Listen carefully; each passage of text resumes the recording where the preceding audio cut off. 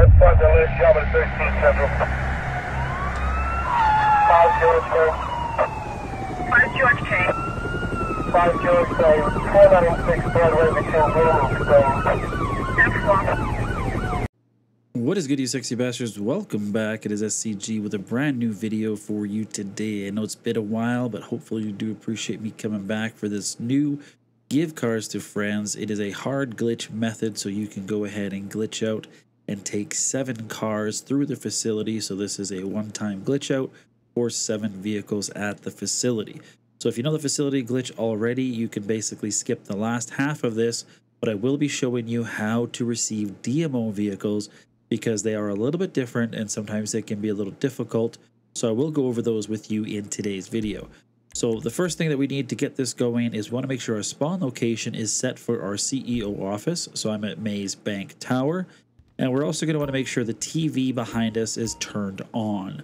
Once we have that set up, we can go ahead and start the glitch. Now, as you can see here in the background, we do actually have the TV turned on now. And before we actually start the first part of this glitch, I also want to note that make sure your facility is full of street cars. All right, so you need to have street cars without any insurance for as many vehicles as we are going to receive. Once you have that done, your friend is going to be waiting for you up there. Now, this is only going to work for Xbox and PS4 version of GTA. This does not work for the PS5 version. So now we're ready to glitch out. We're going to walk over to the sofa here in the top left-hand corner. It should give us the option to sit down. We're going to hit options, go over to online, and hover over the Criminal Enterprise Starter Pack. Now, this part here does require a bit of timing. What we're going to want to do is hold start, and then we're going to tap X on Criminal Enterprise Starter Pack and let go of start. If done correctly, we should be able to open up our interaction menu here in the actual Criminal Enterprise Starter Pack. Now, we cannot use our left joystick at this point. It's very important we do not touch our left joystick. We want to just use the touchpad on the controller. But before we do that, what we're going to do is we're going to hit right on the D-pad once. So we'll actually be sitting down, and you can hear us sitting down in the background. Then what we want to do is hit right on the D-pad one more time so that the channel selection comes up. Once the channel selection comes up, we can go ahead and hit left on our joystick at this point. And in the top left-hand corner, you should see that we're spectating. So how you know you've hit this is you'll have the TV menu in the bottom right-hand corner. At that point, we can touch the actual left joystick, but only at that point. Once we've done that, we can go here into Dynasty, Property Dynasty, Dynasty 8, and we want to open up the website. Once we open up the website, we're going to go over to our CEO office that we currently own, and we want to renovate it. Now, we can just change the organization name because this doesn't cost nothing, so we can just go ahead and change the font of our organization name. Click on renovate and save it. Now, once we've hit buy and saved it, wait till it's done, finish pending there. Now we can just hit triangle to exit the internet. Now, we'll still be sitting on the couch at this point, but we won't be able to open up our options or our start menu. So what we want to do is pull up our phone, and then from the web browser in the phone, we will then be able to hit options. We're going to open up and expand the map. We're going to go click over by our facility, and we want to job teleport. So at this point, I do recommend being in an assisted aim lobby, because if you're in an assisted aim lobby, you can use Anahuac to join off of and do a job teleport from this point. If you want to use one of your friends, that's fine as well. If you have a friend that's in a different targeting mode, you can use them as well. But for the video, I will be using Anahuac. So I am currently in assisted aim, and I'm going to bounce off of Anahuac to P4, which is his PS4 account. And he's always in a free aim lobby. So I'm just going to join off him, accept the first alert, and deny the second alert. Once we have done the job teleport, we will spawn over by our facility. And at this point, our friend has gone ahead and got a streetcar for us.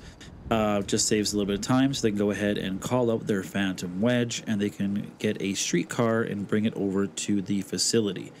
Now, as you can see here, I've got lined up my cars from DMO that I'm going to be receiving. Now, note how where they are parked right now. I will be moving them later because with DMO, for some reason, when you go to receive a secondary vehicle, it might say that you are unable to access the facility with that vehicle. So we have to make sure they're parked really close, which I will show you when I receive the second vehicle. But for now, they're okay where they are. And we're going to walk into our facility, and all we want to do is pull out one of the other streetcars that we've already pre-saved in here. So right now I've got 7 streetcars in here. So as I mentioned, I'm going to be receiving 7 cars. So I've gone ahead and filled it up with 7 streetcars with no insurance, just pulled off right off the highway and brought them into the facility. So I can drive this one out here. My friend again has another streetcar waiting for me. So we're just going to pull this out. And when we drive it out, it's going to be bricked. We're not going to be able to move it, not going to be able to do anything with it. So we're just going to leave it right here. Now we're going to go over to the yellow circle while our friend is going to go ahead and park the other streetcar up on the yellow circle so he can go ahead and flip us over. Most of you guys should be familiar with this part here already. So he's just going to park the vehicle right here. He's going to walk out and go over to his Phantom Wedge. I'm just holding up my interaction menu here so I don't accidentally go inside. I'm just going to get into the vehicle. And when I enter the vehicle, I am going to close my interaction menu and we're going to get the facility full alert. All right. So make sure this is full. Very important. Now, once we're on this full alert, our friend is going to simply flip us over in the Phantom Wedge so that we are on top of the vehicle or on our side. So it can either be right upside down or on our side, either way. You want to wait till it's completely upside down or on its side and we're no longer rocking or moving. When that happens, we're going to go ahead and accept our facility full alert. So our friend is just going to tell us, okay, you are good, you are on your back, go ahead, accept the facility alert. At this point, we can go ahead and hit triangle to exit the vehicle once we have accepted that alert. Now we're going to go ahead and have our friend blow up our street vehicle. So as you can see here in the background, the street vehicle that we pulled out of the facility, he's just going to throw some sticky bombs on it and blow it up. Okay, there it goes. Perfect. You'll get the vehicle has been destroyed in the top left hand corner. Now what we can do is just run over, grab one of these DMO vehicles that we have here in the background and simply drive it in. Now this will work no problem for the first vehicle where I am parked right now. But for some reason, when we go to receive the secondary vehicles, if they're this far away, they will not work. So I'm just going to park it here on the yellow circle with my interaction menu open. Then I'm just going to close it and it should just drag me and pull me in to the facility. Now, when we do get the facility full alert, we want to make sure that we do not accept the full alert. The vehicle is just automatically going to go into the spot where that blown up streetcar was. So we do not want to accept any alerts here. We're just going to simply decline the alerts and you will see the vehicle in that spot.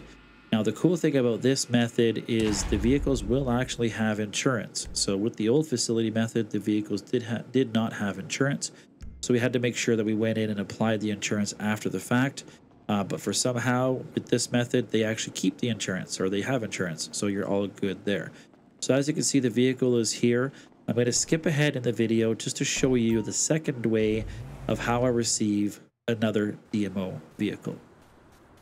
Very important, before we bring out the second streetcar, we want to make sure the next vehicle or vehicles that we are going to be receiving are parked very close to the yellow circle like you just saw there. If we do drive out another streetcar from our facility, it is going to be bricked and we're not going to be able to drive those DMO vehicles closer to the yellow circle. So what you do after you receive the first vehicle is just walk out on foot, move the next vehicle closer to that yellow circle or vehicles. You want to have them as close as possible, but without being on top of the door.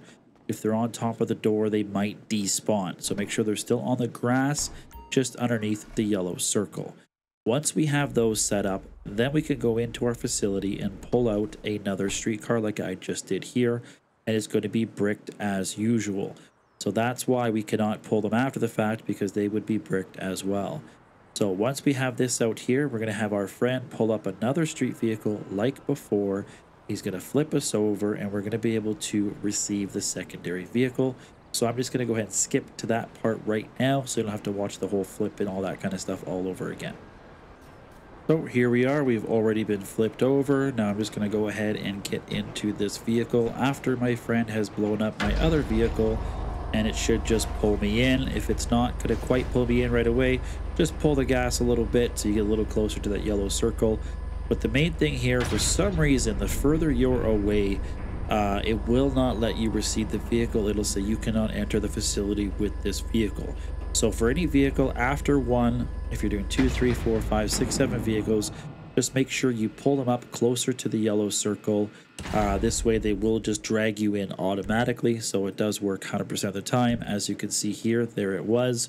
So we're just going to simply cancel that replace, and you'll just see it in the spot. So because I have 2 other cars already beside the yellow circle, I can now just drive out the next one and rinse and repeat. But if I didn't have them set up, I want to make sure I go out on foot first to move that vehicle closer to the yellow circle. Alright guys, that's it for today's video. I hope you did enjoy it. Sorry for the long one, but I just want to make sure I covered everything for you. So I hope you did enjoy. If you're new to the channel, make sure you do subscribe and drop a like. If you want to become a channel member, you can click join now down below. Stay tuned for more videos like this one. Until the next one, this is SCG. I'm out.